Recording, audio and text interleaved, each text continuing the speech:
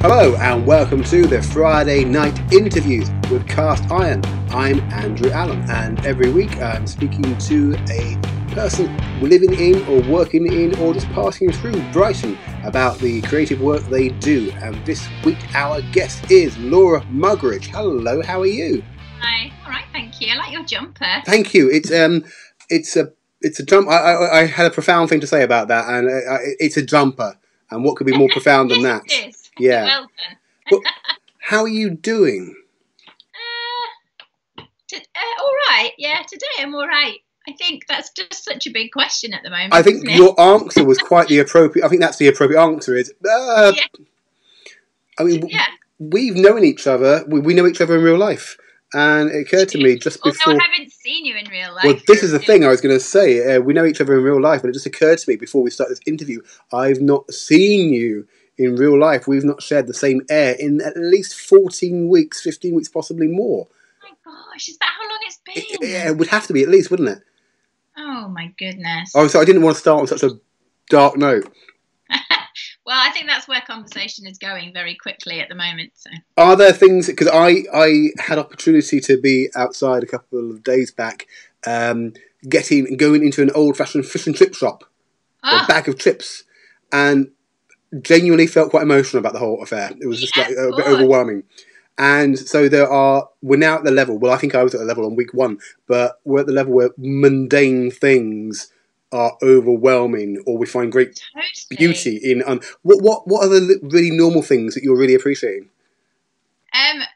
Yeah, a few weeks ago there was I went for a walk along the seafront, and there was I don't know if it was allowed to be there, but there was like a little van selling takeaway coffee, and I was like, yeah, like I didn't even really want a coffee, but I was like, I've only made my own coffee for the last 13 weeks, and it just felt really thrilling. Yeah, it wasn't even that nice. No, it doesn't have to be. The amount of people I've seen sharing photographs of paper cup coffee as if it's the holy grail has been quite sort of remarkable. Yeah. No, I think one of the things I am doing the most in lockdown is drinking coffee. We're really going through it. I mean, really. it's fine. You know, it's fine, isn't it? It's fine. It's fine. It's going to be fine. Did you see the video shared by... I still have no idea if it was genuine or really elegant trolling. Trolling? Both. Where it was... not trawling, that's fish. Yeah. But trolling, yeah. And fine. she was sharing a video of the way to make a British cup of tea. Oh, God, I was so upset. I was so upset I had to turn it off. I think it was the point where they put it in the microwave. That's in the first 5 seconds.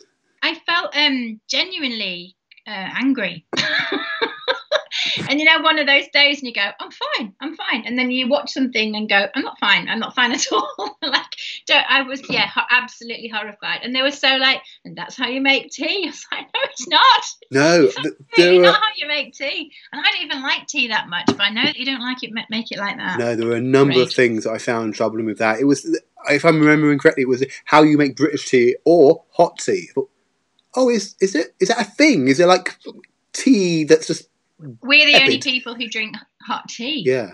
Who we are. I mean, they're not drinking hot tea either, because they were heating water up for 5 seconds. Well, yes. And then warmed tea. filling it with what appeared to be a pint of milk. Horrendous. Yeah. Yeah. I was going to say that's one of the most upsetting things I've seen in lockdown, but it's really not. No, we've had a good few months of literally the killer hornets, many, many things. It's a year that's come to test us. So on that note, and this is actually could be a difficult question to answer. What are you looking forward to? Do you have like goals or sort of things over the horizon that you're going, oh, actually, no, that I'm looking forward to? I think those things have become quite little now. Yeah. And they're also things that I'm looking forward to and yet bring me a certain level of anxiety as well. Like my local bookshop, City Books in Hove, which I just love. They're going to be open again for social distance browsing. I really miss browsing. I miss not having to buy something just because I've touched it and I've gone, oh, I don't need that. I have to buy it now anyway. I have to buy that lime anyway because I've touched it. So like I'm looking forward to that. I'm looking forward to my boyfriend being in my house again. That shouldn't have been the second thing I said. I think, you know, if he's a boyfriend worth keeping, he would have appreciated the leveling up of books and boyfriend. I miss my relationship. Yes. Yeah, so he's coming around for Sunday lunch for the first time. He hasn't been in my house. I haven't been in his house. No. We've been having socially distanced walks like twice a week. So he's coming around for lunch. Isn't that beautiful? I know. I'm gonna do cauliflower cheese. Like I'm doing the whole thing. I'm really going for it. I'm really going for it. On the subject of browsing, I was in a shop mid lockdown, I guess, and I passed somebody who was in the biscuit cake section, and there was a packet of like mini rolls type things going on, and they clearly missed chocolate because even in a packet, the scent is quite strong.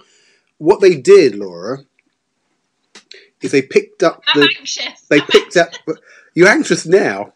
Yeah. They picked up the packet, and I can understand this. They breathed in deep. They breathed in the scent. Oh, of course they put it back. Oh my God, what a monster! I mean, I you know, it's a matter of some genuine regret that I didn't go full NIMBY and find somebody official to go. That's brave. Yeah. It's just very confident, isn't it? The confidence. I find like I've only been to the supermarket twice since lockdown. Yeah. Because I really love food. I really love cooking, and I love going around the supermarket. It's something that I get some time to myself. I put my headphones in, and I really enjoy the experience of looking around food shops. And I've been to a big supermarket twice, and I went the other day, and it feels like I'm on supermarket sweep, but in an apocalypse situation. So it's like, for me, it feels like the combination of supermarket sweep and maybe paintballing. That's not a bad idea, though. Or something. Like I used to hate going to those late. Like I just felt really like I was always the one like hiding in a tunnel, being like, I just want this. Let it be over. Let it be over. I hate this. This is the worst birthday party ever. And that's how going to a big supermarket feels like to me at the moment. It's like I go in, I'll get something, and I'll put it in the trolley. And I'll go, that's not the one I wanted, but go. Like I won't go back again. I can't. I don't want to go back round again. No. I just go, well, I've got this. I have to eat it now. Like and then I come out and I'm like, and I've got my mask. I've got my mask on, and I can't breathe properly. I'm like I was so anxious when I got out of the supermarket the other day. I had to come home, and I sat on I went in the bathroom, locked the door, and just sat there for 10 minutes. Yeah. I was like, this is awful. I got some weird food as well. Oh, so. What define weird food? What's weird food? Just things that I would never normally put together that I have to work out how to put together. I knew that I was maybe not okay the other day because I made my dinner, and I know that I'm feeling emotionally vulnerable when I have scampi and chips, like oven scampi, oven chips for tea. There was no green, there were no peas, there was nothing. It was incredible, and I loved every second of it. But for me, that's a little red flag. I see. The only bit of colour in the meal is the red flag. Yeah. Yeah, and it's great, and it has its place, and it's delicious, and I loved it. But I also know today must be a vulnerable day. Yeah. If I'm eating oven chips, that's just for me. Yeah. I mean, I'm not saying that anyone who enjoys oven chips is having an emotional breakdown. No. I don't want that to be the tagline of this. No, that would be awful. Sort of like very general, very sweeping. Yes. Oven chips are great. Cheers. Yeah, I've got my sort of mug of coffee here. Always about coffee. Cheers. It is coffee. Lovely. Do you have sort of projects that you were sort of working on that have had to be paused, or because this is a thing? I've been speaking with creatives with this about the balance between, because all creatives, I think, at some point in their lives have said, it's not so much the money. The money will be nice, but what I need is more time. I need more time. And now with a celestial sense of humour, we've all been given more time. But it's not necessarily more time, and then with that comes a bit of guilt of if you're not being creative all the time. A bit of guilt, like huge. Yeah. For me, like huge amounts of guilt. Yeah, I had a few projects postponed or cancelled. I'd been commissioned by Harrogate Theatre to do a bespoke walking piece for them, and I'd been up to Harrogate and done the research and met the people I was going to make the show about, and obviously that was cancelled, and I'm not entirely sure when it will happen because obviously everything's quite up in the air. But I feel like I've got that show in me, and the longer it goes towards when I actually perform it, it feels like it's getting duller again, you know? Yeah. So yeah, that was a shame, and I was supposed to be in Reading Museum in April, and I was gearing up towards doing a work in progress of a new show at the Brighton Festival, and I, you know, there was obviously, practically speaking, apart from the final performance, there was no stopping me still making that, still writing it. A lot of it was going to be by myself anyway, but it's not. I'm struggling to stay creative in the same way, because I think a lot of my work is about tiny details, and I'm not seeing all those tiny details all the time. And I think I often do a lot of the writing of my shows in my head when I'm doing other things. So I find it very hard to like sit down, blank piece of paper, right, be creative now. Because I go, I don't want to, I don't like it now, but it'll happen when I'm on a bus or doing something else. I think creativity, in my opinion, you know, my opinion is not anybody else's opinion. It's messy, isn't it? It's chaotic, and if you're, you know, none of us are the 1,000 monkeys in a locked room with a typewriter. We're not. Can you imagine being in lockdown with 1,000 monkeys and typewriters? What a nightmare! Absolute nightmare. I mean, they'd eat the typewriter. There'd be bodily fluids everywhere. I mean, I'm sharing lockdown with a 7-year-old, and it's not worlds apart. But you know, I don't have any. There's no typewriters here. No, but also no time. There's no time for you. Where's the time for me? Oh, I mean, nope. I can't. Not even on a theoretical level. Nope. Could we think of that? I'm sharing him, so I have him 50% of the time. So actually, there is time when I don't have him. It's been the first sort of day and a half recovering and tidying. Well, tidying, it's futile. And actually, the only time I've really sort of had to myself over lockdown has been running. I've turned into some sort of. I'm not going to say I'm a runner, but I run. But you do run. And is that, because you say that's like time to yourself, and I guess that's just emotional, mental time to yourself, because it's a thing that only serves its own purpose. It is. And no one can ask me to do anything when I'm running. No. Like, I don't have to be anything to anyone else. Like, I run past someone, you know, and I was going to say, and I'm gone in a flash. I don't run that quickly. I run like an old man hurrying for a bus.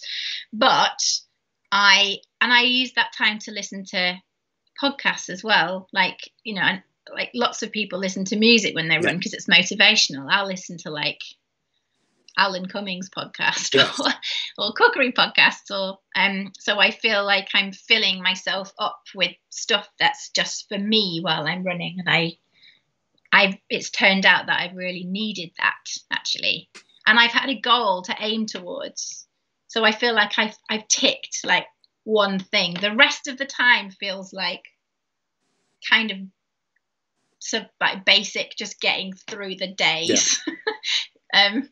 But that's been like I've had a goal to aim for. And it's weird, actually, I've hit it now. So I did couch to 5K. Yes. And I did it the other day. And I was like, yeah. And now I'm like, what do I do now? And I tried to go running after it and just sort of stopped. Because I was like, well, what's the point now? Well, that's interesting, isn't it? I bought some wine and went home. Well, exactly. That's the box has been ticked. Yeah, because if you're not a runner, if that's not the motivational purpose, but the catch the 5K is a box ticked, that's quite nice. And I think what's quite nice about that is just finding the next thing that's quite, not necessarily world changing on a world platform, but for you, it's like, oh, I did that. Yeah, and I am going to continue to run, and I think when I get back from that, that's when I feel creative, and that's when I have ideas while I'm running as well, because it's outside in the fresh air, and I'm giving my brain a bit of space where I haven't got someone going, Mummy, look, Mummy, look, Mummy, look at me, Mummy, look. So I'll just run. I can't run away from him in the flat. It's too small. No. Do you feel that if you've got a single particular part of your project or a thing to work out, that the podcast sometimes get in the way of the thinking? You have to go. I was going to silent running, but that's more like a submarine that's underwater. But no, I almost never give myself silence, actually, and I wonder if that's a bad thing. Sometimes I often fill my ears with things, and actually I find that helpful. Yes. And it's not even necessarily about what they're saying. It's just that a bit of my brain that's getting distracted is concentrating. Well, maybe the other bit's being creative. I'm not sure, but it feels like I couldn't run silently. I find that really difficult, I think. Yeah, I mean, I don't run, but I do walk everywhere as a commute. You must have been late for something once and had to run. No? Well, yeah, I mean, all right. Yeah, thank you, Laura. Yeah, technically, I have run at some occasion. Yeah, you ever missed a bus? Well, no, because the bus. Yeah, oh, yes, I have on occasion run. I have, or I've ambled, or I've jogged. Yes. Sometimes I've moseyed, but but I guess there's a difference. There's the sliding scale. On purpose. Yes. But often I find that, if I'm walking somewhere, commuting, that can get quite a dull thing to do. And so obviously podcasts and stuff make that journey, because it's entertainment. Do you find running itself boring, and that's facilitated by the podcast, or is it just difficult because it can be quite demanding on you? I don't find it boring, and I think a lot of that is because I would determine boring as the absence of feeling, whereas when I'm running, my legs are going, oh!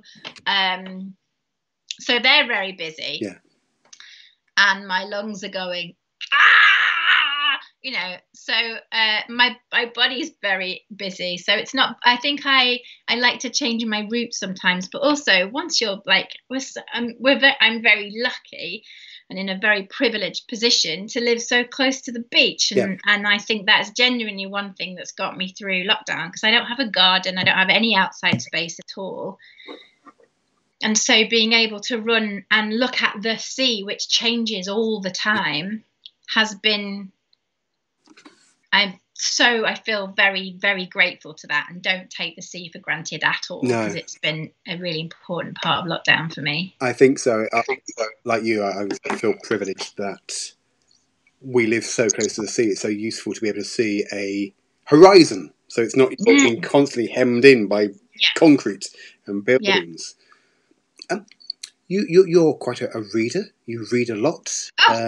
Yes. And so, and a reader, Andrew. Yes. So I mean, do you? Oh, actually, here's a segue. Then, do you ever listen to talking books? And do you ever listen to talking books while running?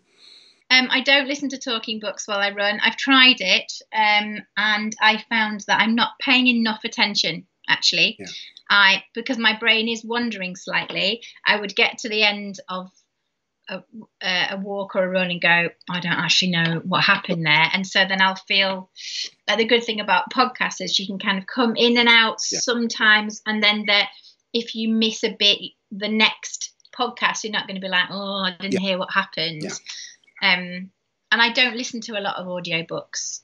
I like either podcasts, or I like to sit down and be still and quiet and read. Yeah, and yeah, the stillness and the quietness is really important. What have you been reading recently? I've been reading quite a lot, actually. At first, I didn't have the I just didn't have the motivation to read. I just didn't give myself the space to sit down and be quiet, and I struggle with that anyway. I really, really struggle to relax.